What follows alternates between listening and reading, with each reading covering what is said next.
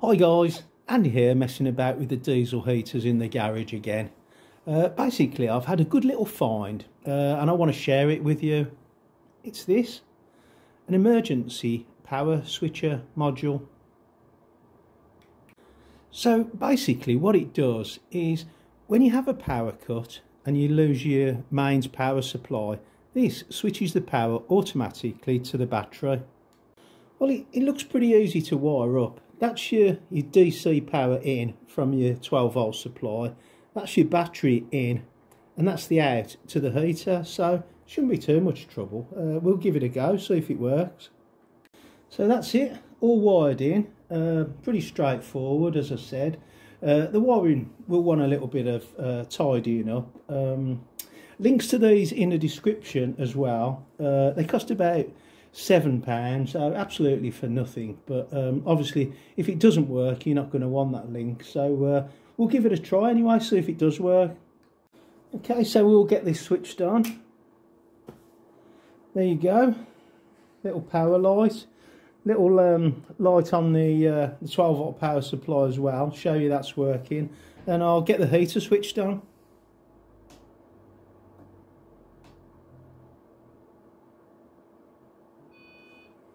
Okay, heater switched on. Obviously we've got to just wait for that to get going. It takes about a minute, as you know, and we'll see how we get on.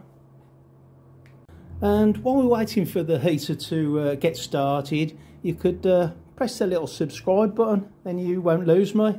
And go and check out my other videos. I've got quite a few videos playing around with these heaters that you might find interesting. Okay, so good news so far. The heater has started up. The power's gone through the module and coped with the heater's power demands on startup. It's a 10 amp module, by the way, so obviously it's coped with the heater's demands, as I said, and it's working so far. So now for the main thing that we're all waiting for, that this experiment's all about. Will the module switch from the 12 volt power supply to the 12 volt battery when the mains is turned off? There's only one thing for it. I've got to do it. Okay, so the module is supposed to switch power supplies in under a second. So here goes. Well, that seemed to work. I'm going to look at the heater display, see what it's showing, and it's still on. It's gone up a little. The machine seemed to have gone up a little bit in speed, but it's still working.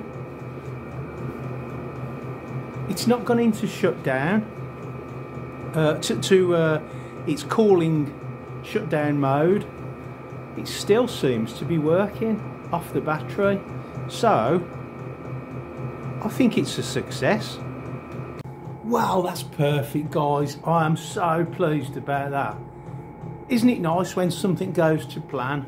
To be honest, I wasn't expecting it to work.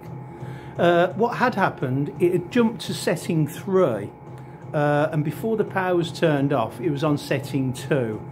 The machine always seems to start off on setting 3 for some reason, whether that's preset or what, I don't know. Give me a comment on that, let me know why that starts off on setting 3. But yeah, it's worked, guys. I'm so chuffed with that. Okay, now for the next part. Okay, so you've had your power cut. Now what happens when the power comes back on? This is supposed to switch from the battery power back onto the 12 volt power supply. So we're going to try that now and see if it works. Okay, so the power cut's over and the power is coming back on. There you go, guys, that seems to have worked perfectly. The little power lights come back on. The automatic switcher switches to the preferred mode, which is the 12 volt power supply. The battery backup's gone off, and just to prove that I'll disconnect the battery and that's worked. So for anyone worried about having a power cut and losing your 12-volt power supply, get yourself one of these emergency power switches, because it could save the life of your heater. Links to these in the description, and as I said, they cost about £7, so well worth getting one.